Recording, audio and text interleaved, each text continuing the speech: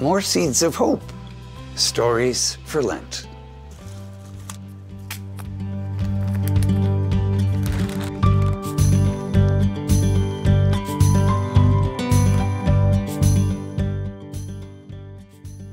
Today's story seed is the miracle. From the Gospel of John, chapter 10, verses 37 and 38. If I do not perform my Father's works, do not believe me. But if I perform them, even if you do not believe me, believe the works, so that you may realize and understand that the Father is in me, and I am in the Father.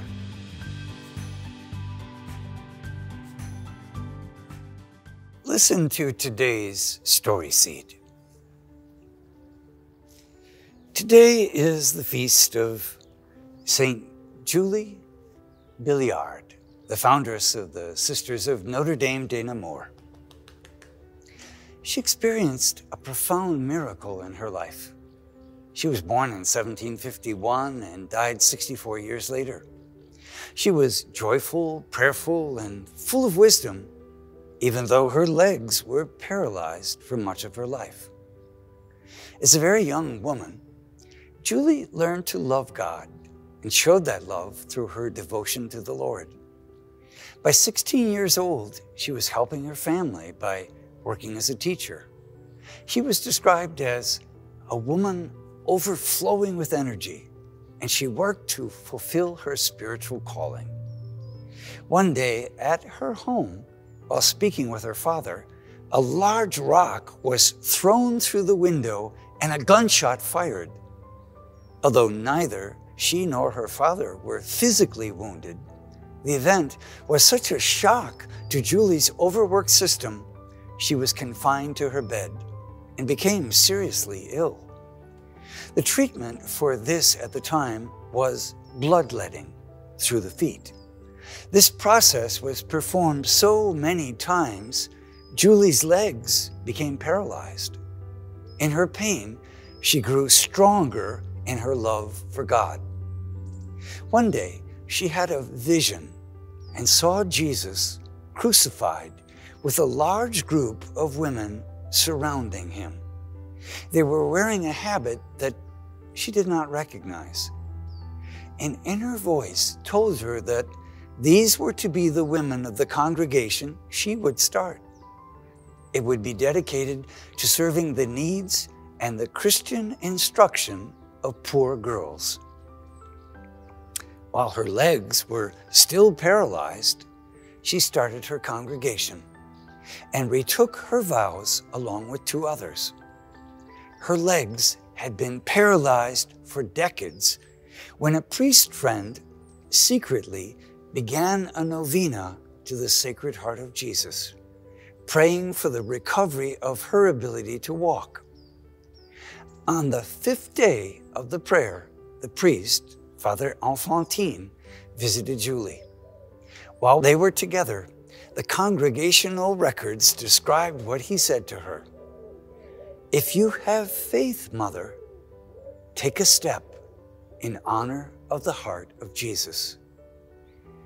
Julie rose and took a step, something she had not done in 22 years. Take another. And she did. And another. And she did. That will be enough for now, Mother. Please, return to your seat.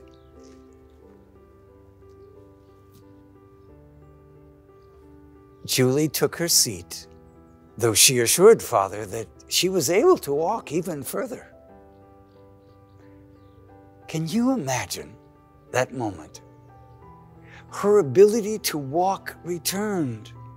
For the remainder of her life, 12 years, Mother Julie was on the move, doing the work of organizing and inspiring her congregation.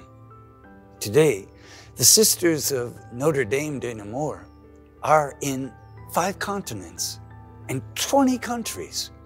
Sister Julie's story is an example of what Jesus is talking about in our scripture for today.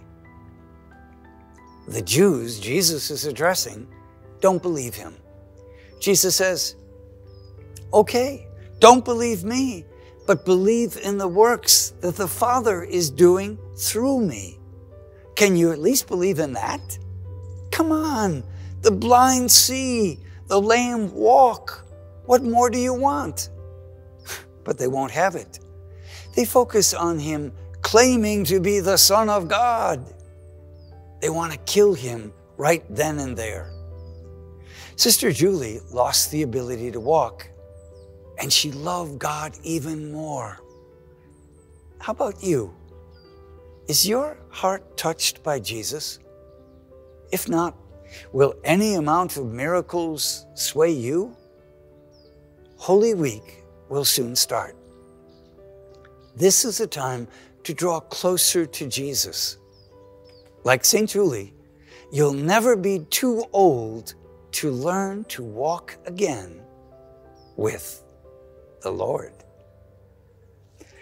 Now, let's take 30 seconds to water the seed.